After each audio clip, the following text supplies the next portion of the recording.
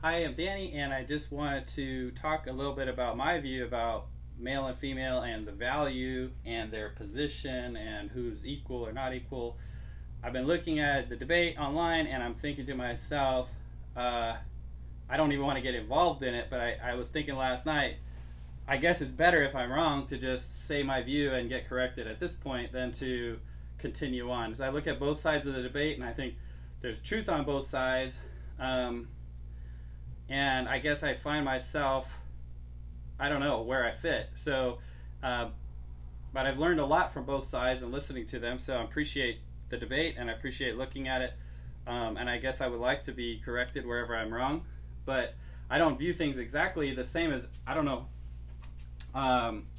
Anyways, this is how I view things. So I view so I'm going to go through how I view things. This is how I explain it, how I understand it in my mind, how I think I see this as the plain scripture of how it says things are. And so that's what I'll explain. So it says up here, Father, so this line, basically above all is God. And on this side of this line is spirit. And on this side of this line is flesh. So we have spirit, heaven, or God. And you'll hear that in the Bible. Jesus grew with God and man. You made heaven and earth, and we have spirit and flesh. Are you fleshly? Are you earthly? False religion is either fleshly, all focused on the flesh and works, and that's like we might think of Catholicism as that way, as work salvation, or maybe the Pharisees were work salvation. And then Gnosticism is spiritual, when you focus on the spiritual and you don't worry about the physical. And Gnosticism is over here when we just take this part of what God says.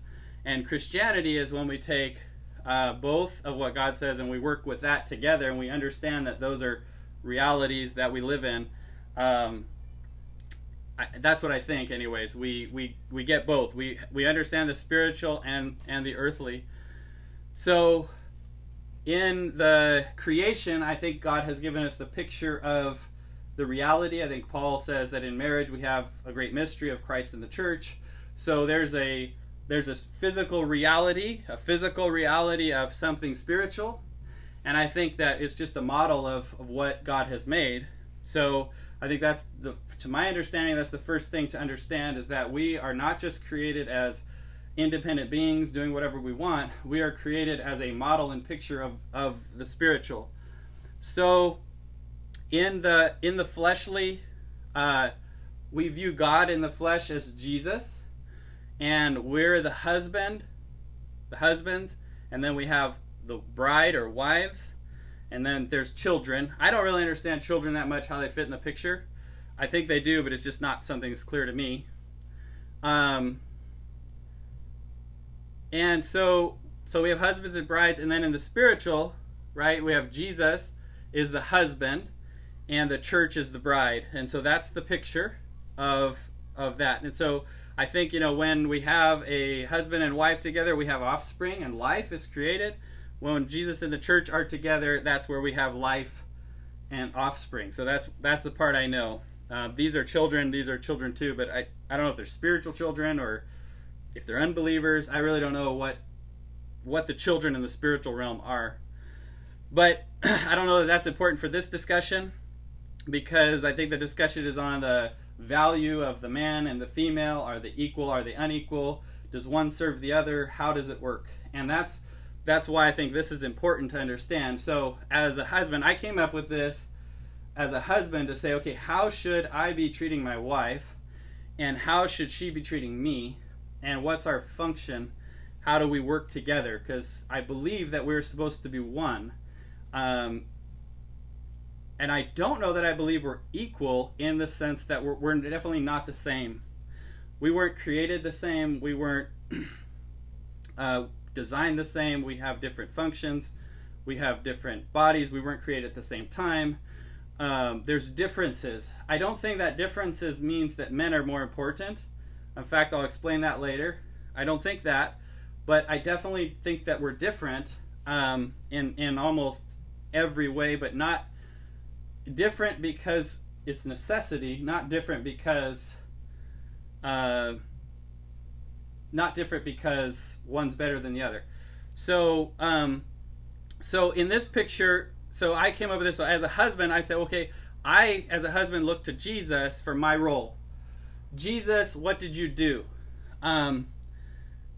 Jesus' life, that should be my life. I should teach my wife. My yoke should be easy. My burden should be light. I love my wife. I should want to give her everything. When she is unfaithful to me, I should be long-suffering with her.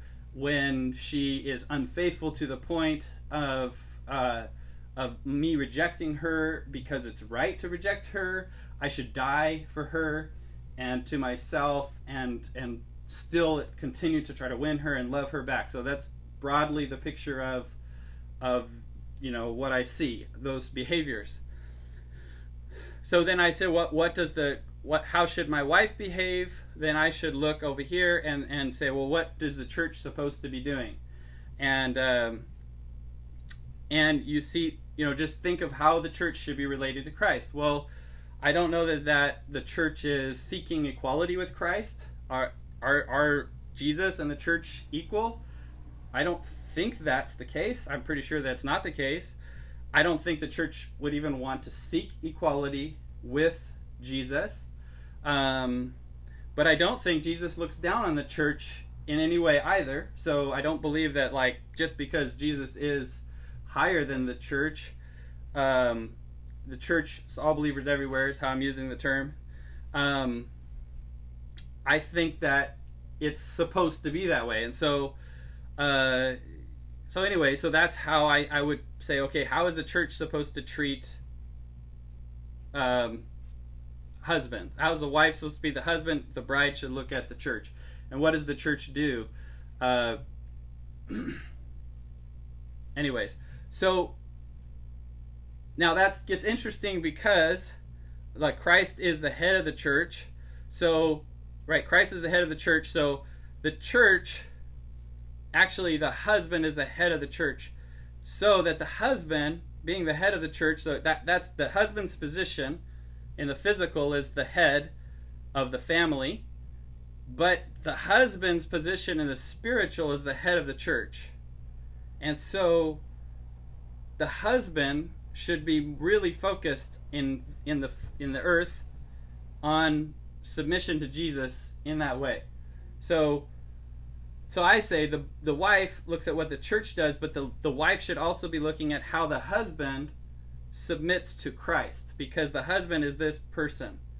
So as husbands, we not only have the duty to, in the physical, represent Jesus in this world, but in the spiritual, we have the duty to submit to Jesus in the way the bride submits. So while our wife is looking at the church to learn what she should be doing in the physical world, she should look to us to understand what submission is. And when we're submitting to Christ the way we ought to be, we don't need to, like, probably ask her to submit to us, because I think that's evident.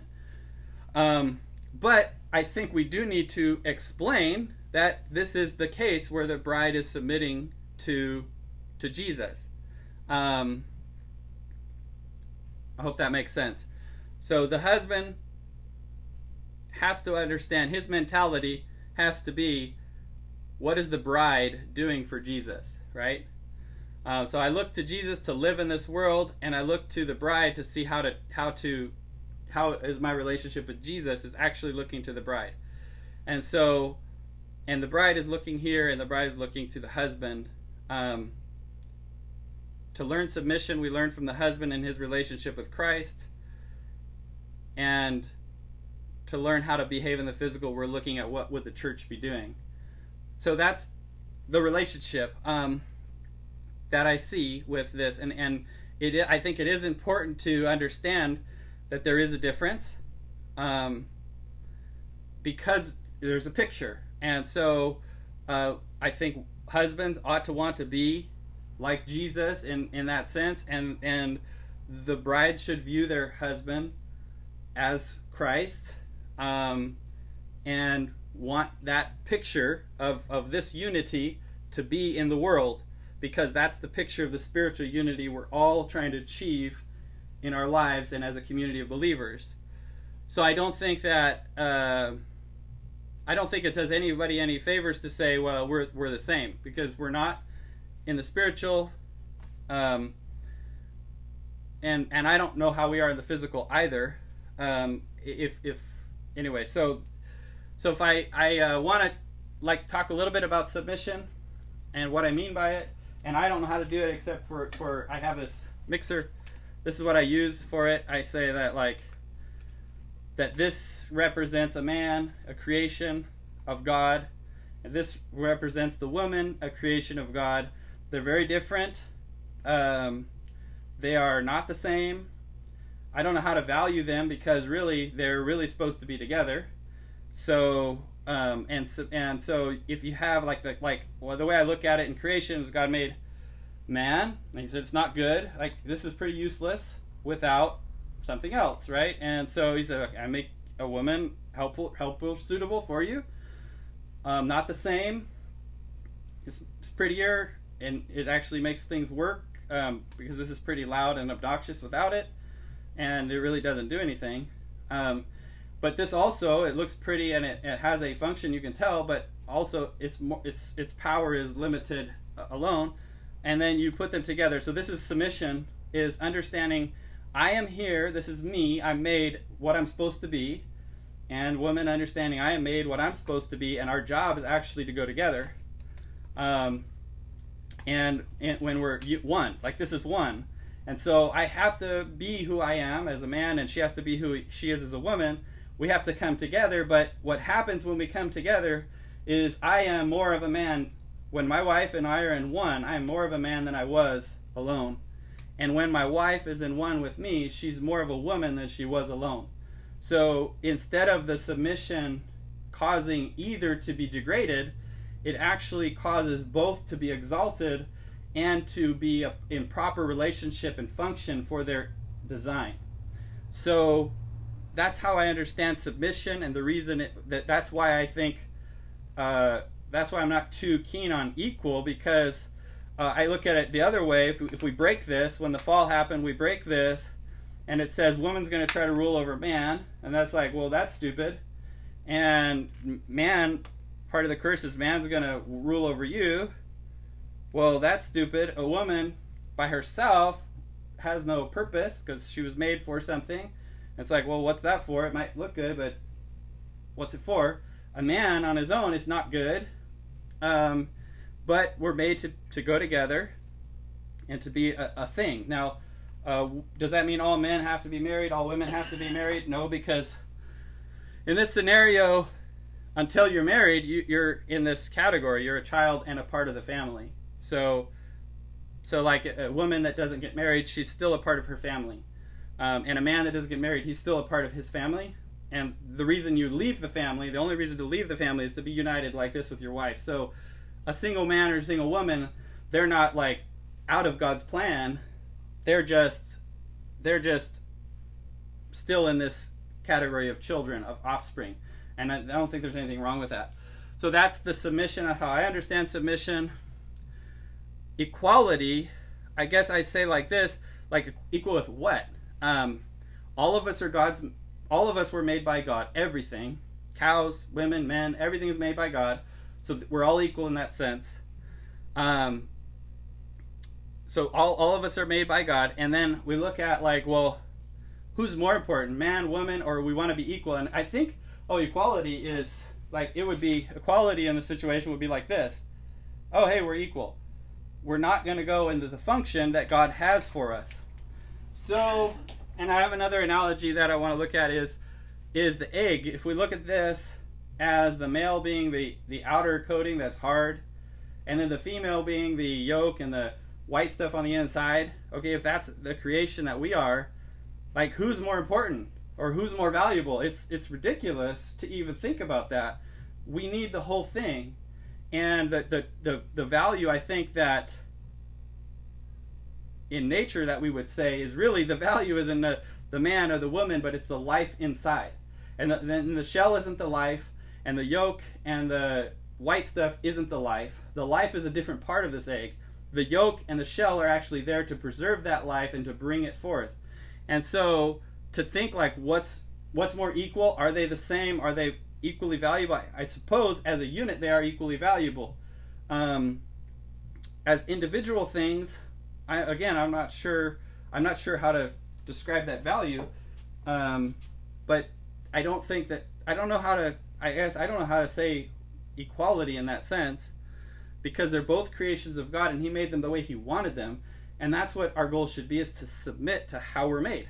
All right, last thing, if we really want to determine a value of women and men, then I think we look at creation, and it's pretty plain, the value, in my opinion. This is how I look at it. So if we said creation is a meter, a value meter, God says he's the beginning and the end, then we could look at creation. One way to think about it is we look at creation and say, okay, as we get away from God being the beginning and the end, I think he's throughout everything, but as we get away from what God is, right, we get to the lowest value in the middle, and then we build back up to this highest value. Okay, we have day 1 is creation, day 7 is rest, and if we go to day 6, we're going to look, and the male's created first, right, and the next thing created that's closest to where God is at the end is female. So she's created last. So in the economy, I guess, of God's economy, the first will be last and the last will be first. So if male is first, I don't know that gives him a higher value than women, according to that kind of thinking. If that's something or not, maybe it's just my own, I don't know. But I look at that and I think, well, woman is this precious treasure that God has made. If God were going to put this egg together and he says, oh, I'm going to make this yolk and stuff, well, I need the container first. He's going to make that, and then he'll say, okay, here's the container, and now here's the contents. And the reason they're there is actually for this life that's going to come out of it. And so, I don't know. I think that if we just look at what the Bible says plainly and understand that our job is not to decide who's better or worse, then that's good. Now, I understand that women today feel abused, so maybe they say, oh, that's all good, but what about abuse? I think one thing is that women are not the only one abused in our culture, society. Men are abused as well, and the abuse is equally rank on both sides, I believe. So I think looking at it as men are abusers and women are not, I think that's crazy. I'm studying that because I think it's important to know the truth. I think as a man, I always accept that women are abused and men are bad, and I think maybe that's our culture, and I've grown up with that, and that's the way I default to that. But I'm studying, are men being abused, and it's rank in our culture right now. Men are being terribly abused, I believe, by the system and by women, and by the view that men are abusers. That is an abuse on men right off the bat, because that is the way our culture views men, as abusers, as disposable, as unimportant. Their pains and sufferings are unimportant. So anyways,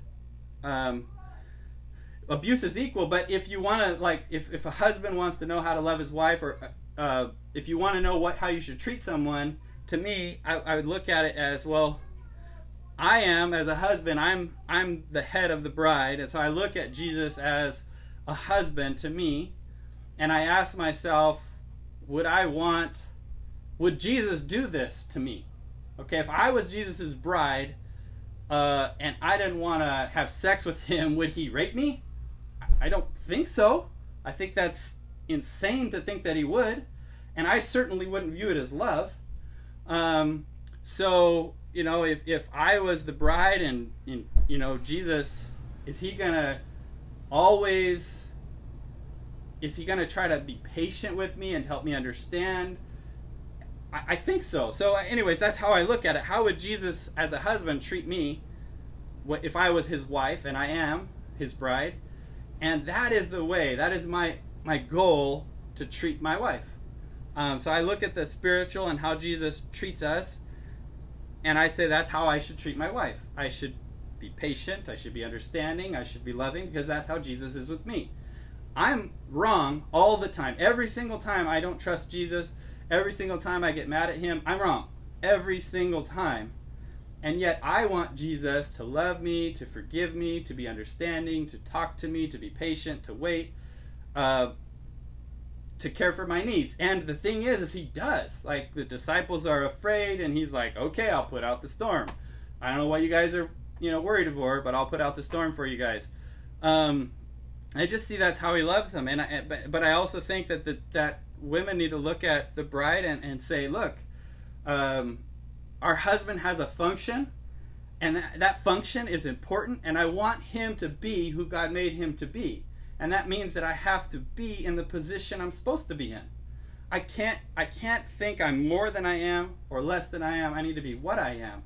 And if you think, what do we as the church want to be to Jesus? And if I had to answer that question, I'd say open up Proverbs 31 and read it, because that's exactly what the church ought to be doing for Jesus.